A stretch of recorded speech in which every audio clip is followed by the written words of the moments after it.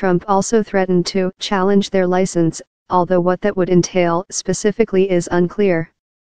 The Federal Communications Commission, the body that oversees licensing, didn't immediately respond to a request for comment, but its website notes that it doesn't oversee television or radio networks. According to the officials present, Trump's advisors, among them the Joint Chiefs of Staff and Secretary of State Rex Tillerson, were surprised, the NBC piece says. Officials briefly explained the legal and practical impediments to a nuclear buildup and how the current military posture is stronger than it was at the height of the buildup. In interviews, they told NBC News that no such expansion is planned.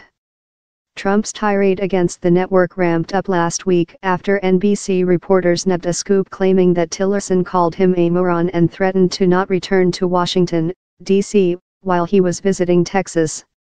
Tillerson ended up making on-camera remarks the same day following rumors that the piece was an indication that he planned to resign. He didn't deny having made the comment but did brush off the rumor as petty stuff. He also reaffirmed his commitment to Trump and to the country. Trump attacked NBC several more times over the course of the week, insisting that Tillerson never threatened to resign.